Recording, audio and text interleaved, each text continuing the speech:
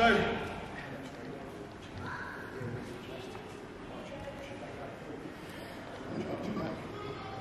Dean's in a really good single leg position because my leg is in between his legs, his head is against my chest, his posture is good, and I'm in terrible trouble with it, yeah? And all these reasons are why he's in a good single leg position. Even if my leg was on the outside, even worse, because now he can lift it up and he's running backwards.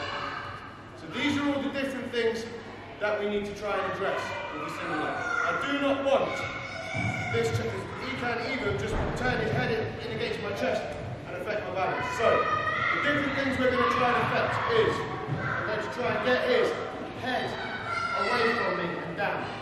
Already it's weaker. I'm going to try and take an overhook here so I can affect him with my shoulder. And I always want to bring my leg to the outside. Yeah. So let's just work on this for the time being. Your partner's going to get a good deep single. And if they're not doing it right, tell them. I'm not feeling enough pressure. Your head's too low, whatever.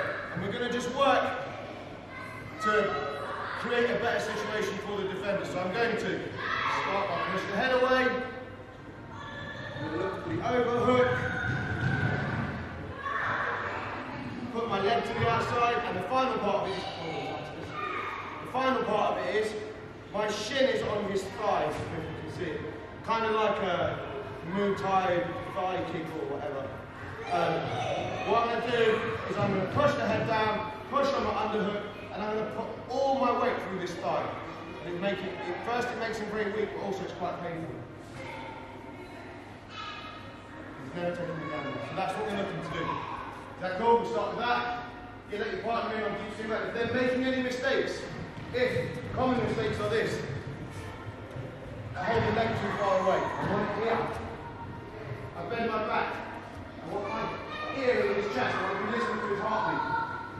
Yeah? Is that good? 1, 2, 3. Kind of got that just to complete the sequence. So we're here. He's got a single leg. I'm in trouble. First I get that away. Then I get my overhook. If you can get your overhook deep enough, another thing you can do is make like a Kimura grip here. It can be difficult in the gi, it's easy in no gi. Get my leg out. Now I'm here, I'm leaning on him. All of his structure is compromised. Now it's almost impossible for him to take me down. And what I'm going to do, keeping pressure on the overhook, keeping pressure on the head, I'm going to just donkey kick my leg back as hard as I can. And it comes out. And just to complete the sequence, because even this isn't a particularly great spot, I'm going to just come over the top, take a head and arm control, drag my opponent down. Is that cool? So, we're going to do all the right things, and this time, ask your partner. This is a feedback exercise, because there's so many different things going on here. Ask your partner, am I compromising you here now? Overhook. And knee out to the side. So I'll be asking, is your spine position strong? No. Okay. Is there pressure off the overhook? Uh-huh. Is my shin driving into your thigh? Does it hurt? Yeah. Cool. Now I've got it right. Big donkey kick back, keeping control of the head, sweep over to the top. I'm in like a head and arm position, and just over. Is that cool? Yeah. Alright, that's finally getting completely out of single. 1, 2, 3. For a head on the inside, single leg. Now, in jiu-jitsu, it is massively discouraged for people to shoot and take a single with a head on the outside. And this is for 2 reasons. The first one is, Dean leaves himself open to guillotines here. The second reason is more of it's a safety issue, in that if I grab Dean's belt, I'm going to do this really gently. Stay strong on the legs, yeah? Okay. If I grab Dean's belt here and I sit to my bum and I did this aggressively, smash Dean's head and spine into the mat. So that's why we are always, if anyone always wonders why we're always like head on the inside, head on the inside. That's the reason why. It's also IBJJF says that's an illegal move at white belt level. Yeah. And you get disqualified for doing that. You can do what you like, but you get disqualified putting your head on the outside as a white belt. That being said, sometimes people will shoot with their head on the outside. So, Dean shoots with his head on the outside. So I have my two options here. First one we'll go over is the guillotine. So I'm going to turn this way. With this guillotine, I'm not trying to sneak my hand in. I'm not trying to, nicely wrap it up.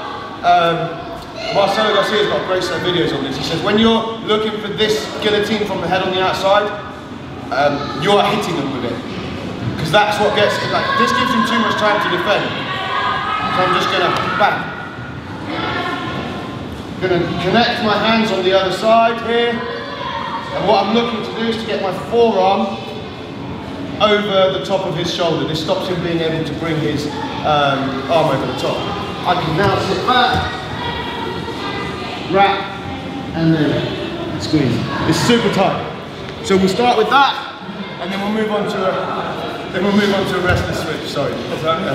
But this is one of those techniques. Unfortunately, if you want to drill it properly, you have to be quite not nice. The nice way of doing it would be to try and do it like this. You will never get it that way. Not in actual sparring. You need to go here. He's gone head outside. Bang. And push your hand all the way through. Arm over the top. And you need to sit and finish. Is that cool? Yeah. This leg, over the top, bringing it round. No, this is because. So, not to change this into a guillotine thing, but if Dean passes to the far side, this takes the guillotine off. Get back. Even though I'm not protecting my guard on that side, if Dean passes to that side, go, keep going, he's tapped himself out. No, it's the right leg. This one down, you're blocking coming down. All I'm trying to do is I've got a hook here on this side. That stops him going this way, and this also stops him going this way. It's only by him going this way that he can escape the guillotine. This also stops him rolling as well, because one of the things, if I've got a tight high elbow guillotine and he knows he can't get around it, he might just roll to his back to try and get out of it. Yeah. Don't worry too much about them, because that's different sessions for a different day. The main thing to focus on is his head's there.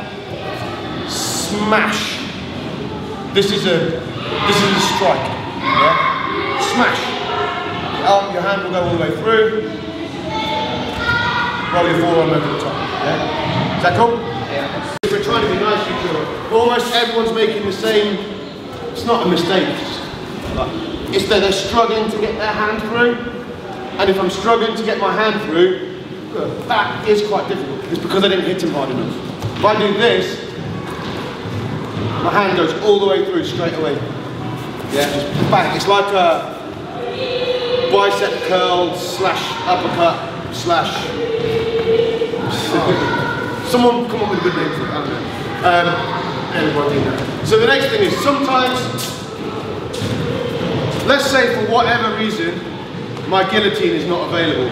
Often when people put their head to the outside, it's because he started with his head inside, and then he went to run the pipe. You know to run the pipe? No. So he started with his head inside, and then he goes to run the pipe, and he drags me down, and now his head's outside. Essentially, this is the same position, yeah? But it is quite difficult to lock up a guillotine from here, because he can put his head tight against my leg. He can kill all this space. Now I need a different solution. And you can also do this from standing, but you risk hurting your partner a lot. So we're going to just do what's called a wrestler's switch.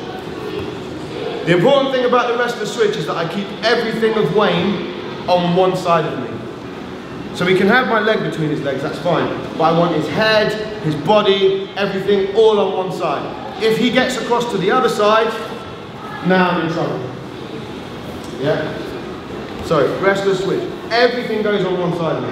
What I'm going to do, this looks quite complicated, but it's not. What I'm going to do is to keep him on that side, I'm going to reach through under, around, and grab his leg. Yeah? Keeping everything of him on one side of me. Now, I'm going to scoot my hips out and at the same time come over to the top. One of two things will happen. Either they will hold on to the leg and they will fall, or the action, I'm dropping all of my weight through his shoulder here. It really hurts. Or he'll let go of the leg and he'll get to come out on top.